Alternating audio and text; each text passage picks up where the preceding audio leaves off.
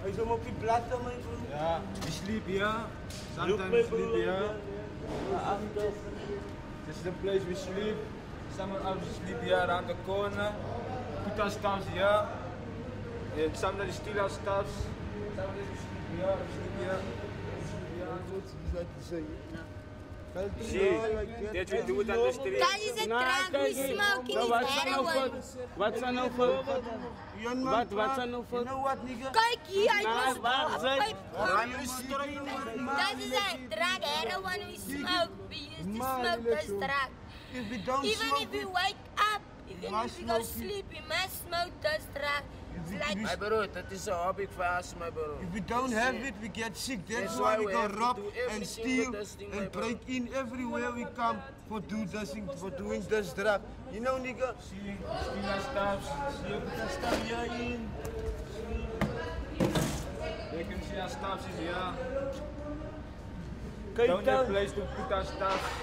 Talk about Cape Town. Cape Town is not a night place. You see, we must live in the street, we must sleep in the cold, the police beat us. You see, They chase us everywhere we go. Sometimes people come here, we sleep, they open the tap, we must sleep in the water. That's why we get cold when we stand up. Even in the 4 o'clock in the morning, we must stand up here to go broke in by the people's cars, to steal from the people. When people stand by the shop to buy them a nice cup of coffee, we must pickpocket them wallet to get to survive in the street. Even the phone. That's why we don't care Sometimes about... I grab that chain, I run, I come here, I go sell that chain, I enjoy the money here with my friends and That's stuff. why I buy we clothes, I don't buy care everything. about You Mother see? City. Cape Town is not a good place for us. That's Don't why we care used to about do us. our track in like this life. We do it. My name is Ryan Dalton, and people also call me Brown. It's very ironic that Cape Town is the mother city, in a sense that actually the type of mother that Cape Town is often the type of mother that the kids have experienced back at home. Any kid that you ask on the streets, pretty much any kid, they will always talk good about their mother. No matter how bad the mother's treated them, no matter what terrible things their mothers put them through, their mother's still in their heart. And the 4 words that will always strike like the biggest fights and the biggest stab wounds is your massa. But a lot of the kids' situations with their own mothers is this weird sort of relationship where they haven't always been treated that good, but yet they still have this like loyalty to their mothers. And it's the same thing I see on the streets with the mother city. The kids come into this life and the mother city invites them with open arms and is offering a home for the kids, but not treating them right and abusing them. As a mother city, I don't think it really looks after its people. It looks after the ones with money, for sure, because the facilities in that are there. You know, the infrastructure is there, but then you pay for it. What about those of us that can't pay for it? Where do we stay? So who's going to look after me? Nobody looks after me. The city doesn't look after me. The city just chases us around anyway, because you're not allowed to sleep here, you're not allowed to sleep there, you're not allowed to do this, you're not allowed to do that. What can I do? I mean, I've been chased off a bench for just sitting there reading my book. Why? Because you're not allowed to sit here. Why? Because it's for tourists only. Excuse me?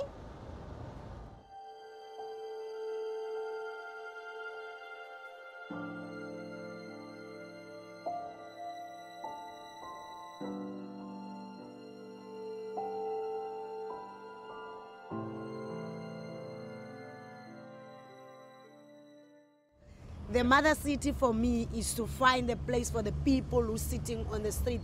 Then you can say it's a mother city.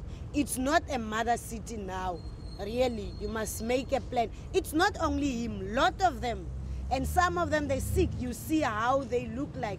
Please, man, help them. My name is Reynolds. I've been staying here for the past 17 years. I was born 1981, the 1st of January. You see, okay, I've been living here for now 4 years, a lot of years. And what did I get out of it? I'm still on the street, you know. So, if this was really a mother city, I wouldn't be here. I'll probably have a good job, you know, and a nice place to stay. You know, actually to me, people just think of themselves. You see, they don't think about another person. If this was really a mother city, because listen to the word mother city. Oh my bro. Mother city, the word is a beautiful word, but I don't think this mother city is really a mother city because they don't care anything about us. We stay so long on the street because we struggling here for money, for work. We asking by the people, by the cars, so we standing there by the fence asking for work. Then they want to tell you a lot of things. You got crimes, you committing crimes in a lot of things.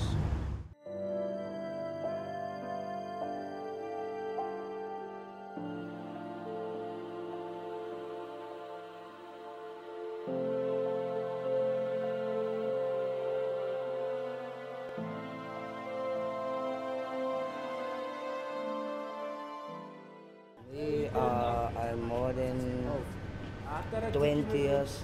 20 years, here on the street. There are some of us that are more than 30, 40 years on the street. Some of us die on the street. Some of us steal, some of us try to make some money and things like that. Some of us, we don't have problems, some of us have problems at home. But still, we come to live here on the street because some of us chosen maybe your own life. Some chose to be free, some chose not to have stress or whatever. People, we are history here, man. We are history here, man. We are all over the world. You won't get us nowhere. Don't care about the mother city, man. I don't even check a mother city because I don't see the way life used to be. People don't care about us.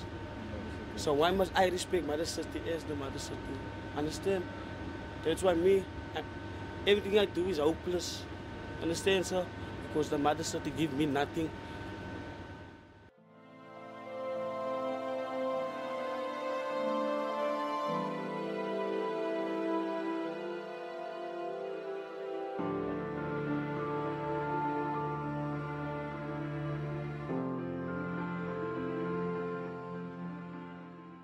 We look dirty, we're not part of the humankind, I believe.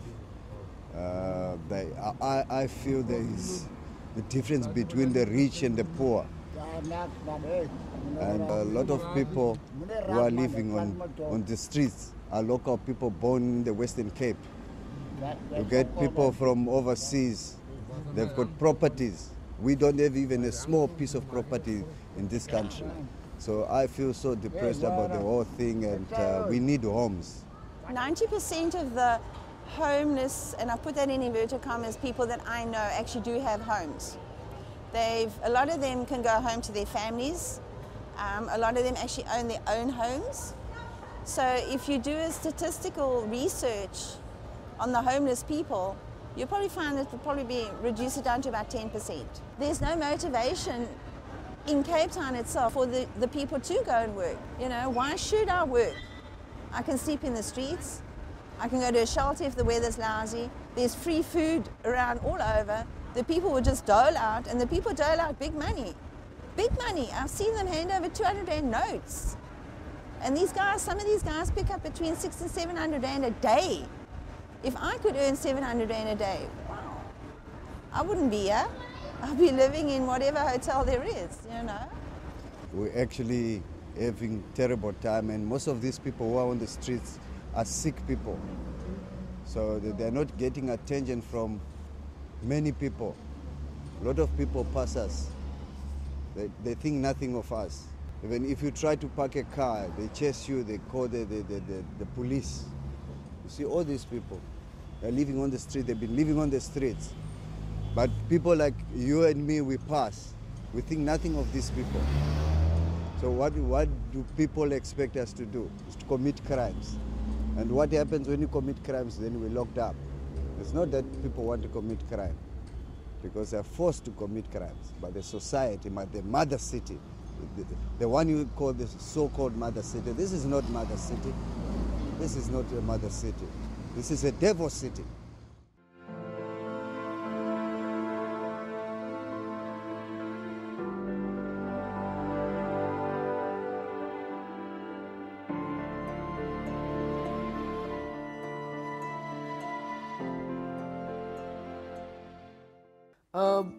Well, first of all, I personally believe any adult that chooses street life and wants that for their life, an adult should be allowed to live that way, as long as they also agree to go by, rules of society, that they don't just go to the toilet anywhere, that they don't whatever.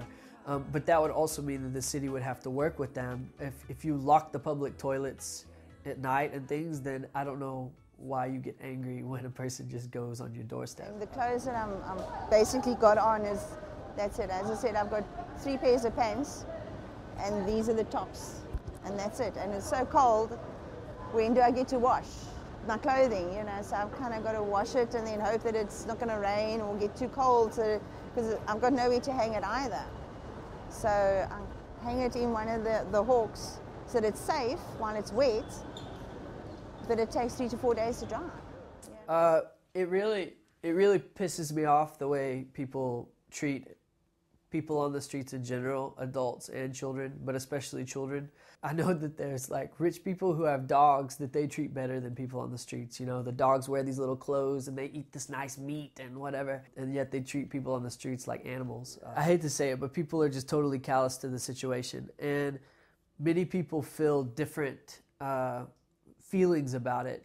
So they may pull up to the robot and they may feel angry that a kid lives on the street, or sad, or angry at the kid because they think he's this horrible little child, that wants to rob them, or they may feel guilty but not know what to do. But a lot of times they don't allow those feelings or emotions translate into positive action that will lead to change.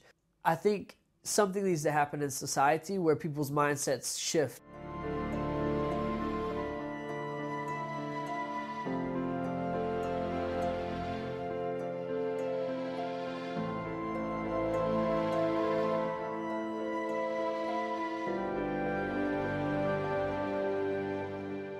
I was born and raised in Cape Town, and I joined the Navy in 1976, and I got 20 years experience there. I reached the top, management, senior level. Got a lot of supervisory, a lot of admin management experience. I left there and I moved to Joburg almost 10 years ago now. Okay, and I came back 3 years ago, and 8 months after I got back here, the company closed. So I was been without a job. So I'm celebrating my 2nd anniversary this month of being unemployed. I've been looking for work for 2 years, and I've been applying for jobs all over the countryside for 2 years. And even though I apply, I get no response. It's the employment laws in the country at the moment, and it's been inferred to me by employment agencies and that I'm the wrong color, wrong gender, and the wrong side of 50. But God knows what He's doing. He's going to give me a job. Somewhere, somehow, He knows what He's doing, and that's all I can do is just trust in Him and have faith. I don't earn wages. I don't earn money.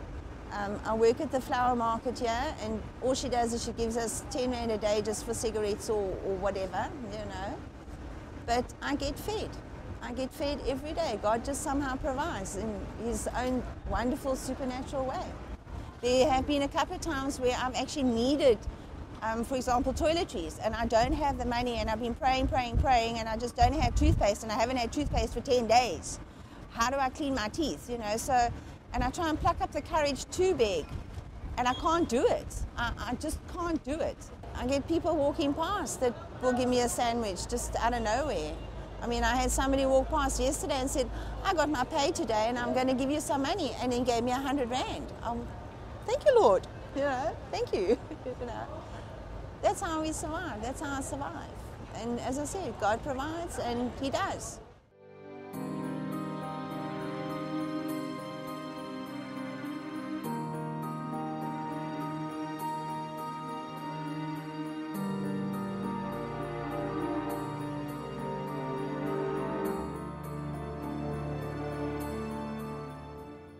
When I came here for the first time, I was only 18 years old. Come from a small town in America. I'd never seen a child living on the streets before. So the first time I saw a kid digging through a rubbish bin looking for food, I was like, what is going on? And I walked up to him and I was like, excuse me, did you lose something in there? Like, what are you looking for? He's like, I'm looking for food. And I was like, oh gosh, can I buy you something to eat? And he was like, yeah, sure. So we sat and got some pies and ate together and chatted. Everything I heard was just totally foreign to me about children literally living on the streets and surviving there. And it was like shocking to me. And so I sort of became very curious and interested in this lifestyle and this subculture that I'd never seen before. And so every chance I got during that first 3 months I was here, I would go to the streets and hang out with the guys. And I can say that in that sense, I was inspired by them to see change come in a situation that I feel is unjust.